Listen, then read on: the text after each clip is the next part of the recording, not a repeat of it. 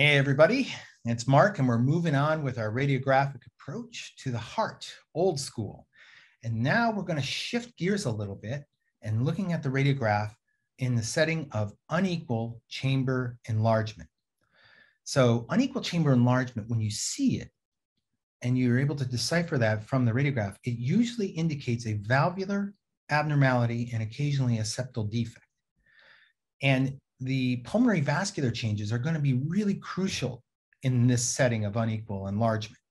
So understanding how these chambers enlarge in the pulmonary vascular, you can actually come up with a pretty narrow differential or even the diagnosis.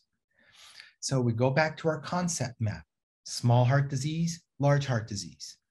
And it refers to outside the in pericardial, myocardial, and valvular. In the small heart disease with valvular, we're often talking about stenosis. And with large heart disease with valvular and septal, we're often talking about volume overload or insufficiency. So today, or in this one, we're going to look at unequal chamber enlargement. So this is the kind of heart we're going to be talking about. The right ventricle is enlarged, about half. The left atrium is mildly dilated. The left ventricle is normal. Unequal heart enlargement usually indicates valvular. So to figure this out, you start trying to figure out which chambers are enlarged, and very importantly, what do the pulmonary vessels look like? There tends to be massive dilation of the right or left atria in the setting of insufficiency because of the volume. The ventricles on the other side will also tend to be dilated because volume induces dilation. In the setting of stenosis, there will be mild dilation of the atria because they're less compliant. And the ventricles do not tend to dilate until they tend to get failure. Now, the right ventricle with hypertrophy has nowhere to go, so it tends to crawl up the sternum. That's why you get the so-called sternal heave in the setting of right ventricular hypertrophy. Enlarged aorta and pulmonary arteries are also useful in the setting of poststenotic dilation or insufficiency. But when you start, you got to look at the pulmonary vessels. Is this cephalization or is this shunt vascularity? Now, these mean the exact opposite because shunt is just a plethora of blood flow and cephalization is minimal. But you know what? It's really subtle. So where do you look? Well, both of them have upper lobe vessels that are dilated. They're enlarged. But when you look at the lower lobe vessels, that will help you distinguish. If the lower lobe vessels are constricted and small, that is cephalization and chronic compensated heart failure. If the vessels are the same size all the way through, that is shunt vascularity. There's an increased amount of flow. That's your starting point. Then you got to know where the valves and the chambers are. Well, where are the valves? We haven't really talked about that. Lateral projection, again, very helpful. So the lateral, you take a look, and the anterior heart is going to be the right. The posterior heart is going to be the left. Now, for the right, the anterior inferior is tricuspid, and up here is the pulmonic. They are separate, and they're anterior. In the back, the aortic and mitral are very closely aligned and almost connected at the annulus. This is how you separate. Look at the sternum, diaphragm border, draw an imaginary line to the hilum. If the valve plane lies above it, that's the aortic. If it lies below it, that's the mitral. This is the pulmonic valve. Again, it tends to be separated up high and anterior.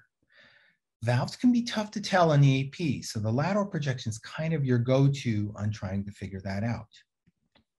So we'll take a look at this patient. There's no history. Let's start with the vessels. The vessels are a bit dilated here, and they're constricted here.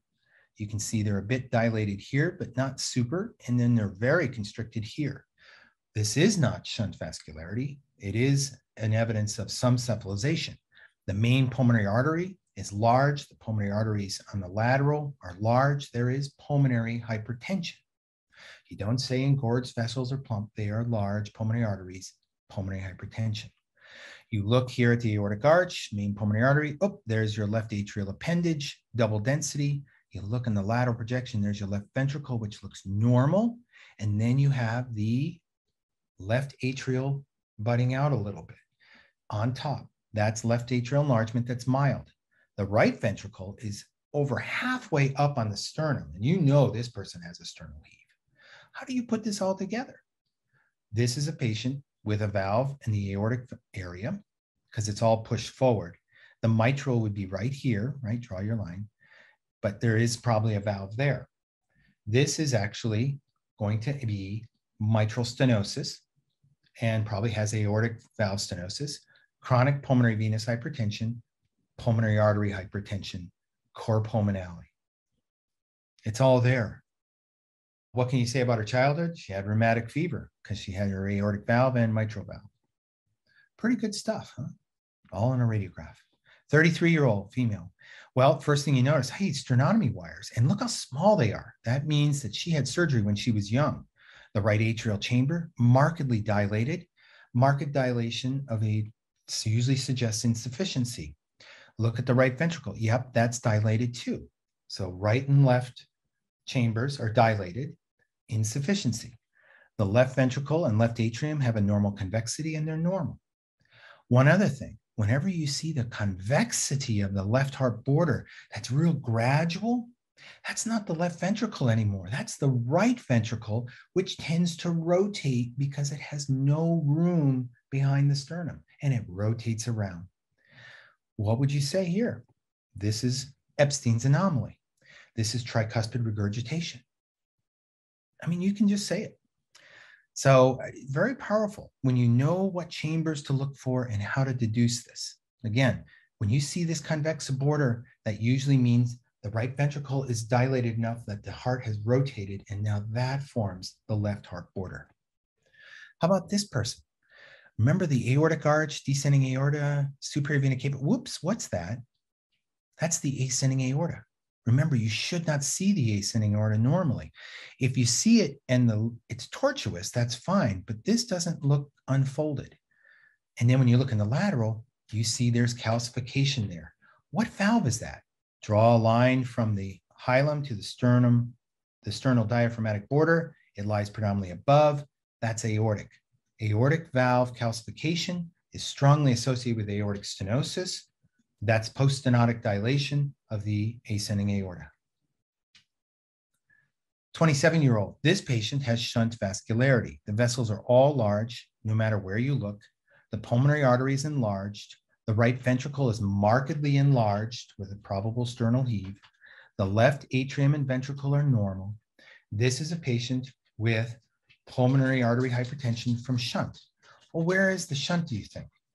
This is your hint. You look at the left atrial chamber and it's normal.